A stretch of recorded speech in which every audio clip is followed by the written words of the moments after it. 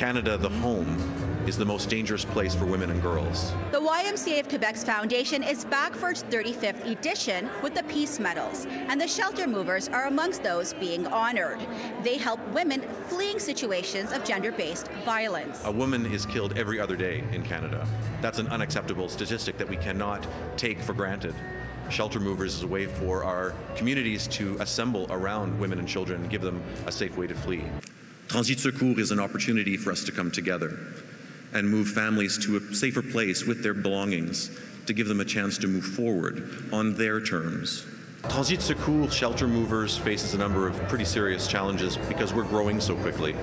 We're looking for businesses, specifically storage facilities or truck and moving supply companies, and everyday regular citizens who want to get involved in a very tangible and practical way.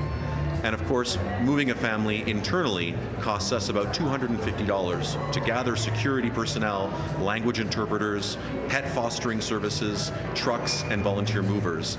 Of course, our service is always free to survivors, but donations in that amount can ensure that at least one woman and her children can get to a safe place. The YMCA Peace Medals are really the top, say, individual moment on the calendar every year where peace is celebrated.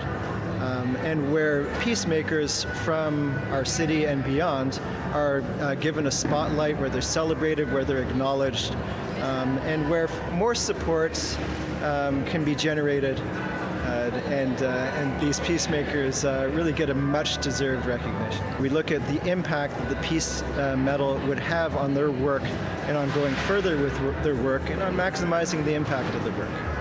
Violence against women is a community problem. The onus should never be on women to find their own way out when we all have a responsibility to provide her with that opportunity. This chapter opened in the middle of the pandemic in late 2020. Despite all the challenges of the pandemic, our community rallied and came together. And since then, we've moved 300 families, and we're very proud of that. This award means so much to us at Transit Secours and shelter movers because it is an indication that our success serving survivors in Montreal region can and should and must be replicated across Quebec. In Montreal, Fariha Naqvi-Mohamed, City News.